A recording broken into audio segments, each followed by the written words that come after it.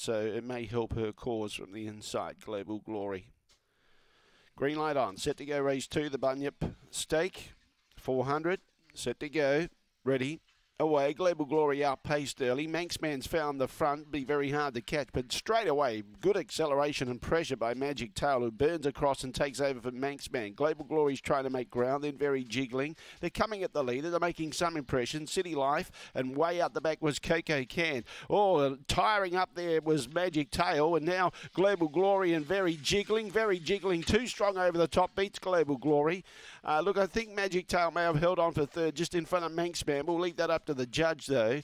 Following those through, we had City Life, and Coco Can pulled up quickly at the tail end of the field. And the run was around 23.13. It's 8.17 and 4 with the 23.13 after race number 2. Very jiggling, too strong over the concluding stages. 8.17 and 4, half length the winning margin, 2 lengths between second and third. 23.13 was the time. 8.83 was the early split.